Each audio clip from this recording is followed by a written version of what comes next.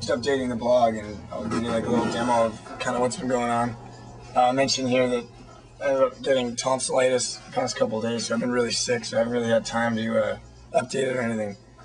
But I got this little spray device from Swiss Pharmaceuticals, and if you kind of play it right and you're in a bar, it kind of makes it seem like it's one of those little breath mints that those guys use, and they're picking up girls, and you're just like...